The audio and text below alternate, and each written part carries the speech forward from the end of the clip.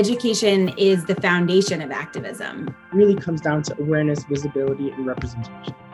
At Athlete Ally, we believe that with education comes the power to advocate for change.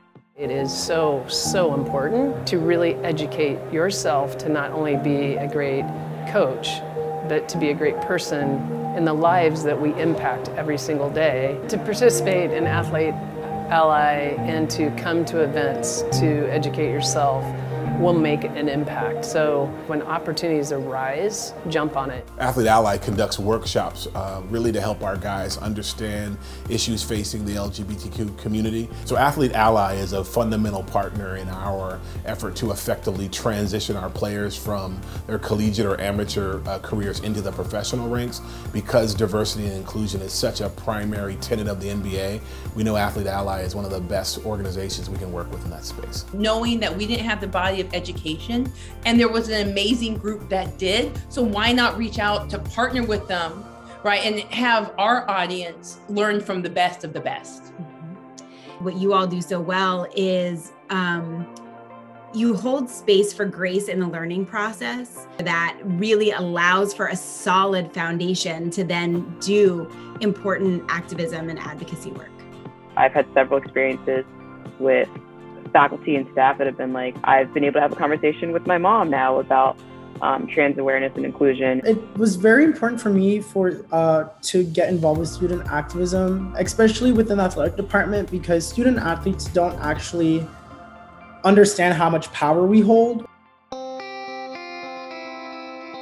All too often, the policies governing sports don't actually reflect the diversity of people playing sports.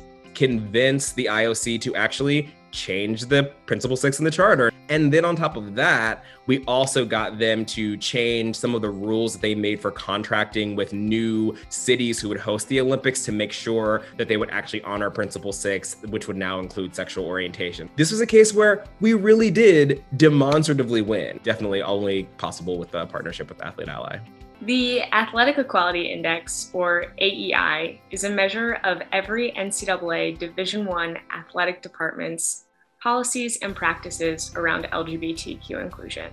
We use the AEI index to kind of start our LGBTQ plus inclusion. We liked everything that the AEI measured and we just went for it. And that's how we got to perfect score. Everyone needs a starting point, and I think the AEI is perfect for that. The way Athlete Ally understands not only the substance, but the experience, the lived experience of athletes is tremendous, is of tremendous value to us as an organization. Athlete Ally has been an invaluable partner in the state legislative work over the last few years.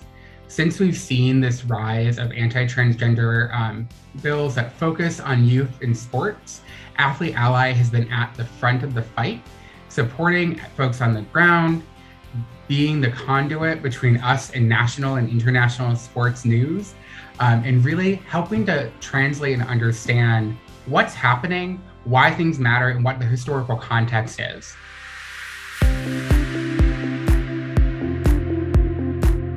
At Athlete Ally, we work to make athlete activism not just accepted, but expected. It shouldn't be the responsibility of those who are marginalized to stand up for their communities. Everyone needs to do it. And so I'm just grateful that Athlete Ally has given me an outlet to do that. Athlete Ally also champions athlete activism by educating athletes on the power of their platform, by building a diverse coalition of athletes passionate about social justice, and by creating opportunities for those athletes to speak out. What I love about Athlete Ally and their work to combat homophobia and transphobia in sport is that it comes from an authentic place. Athlete Ally created this model where LGBT athletes could be heroes and icons, but also could be really effective advocates on the world stage. She drafted a petition, and the next thing I knew, there were 100 or more signatures of top athletes who'd won Olympic medals and were famous for all kinds of things, who were supporting the gender reforms in FIFA.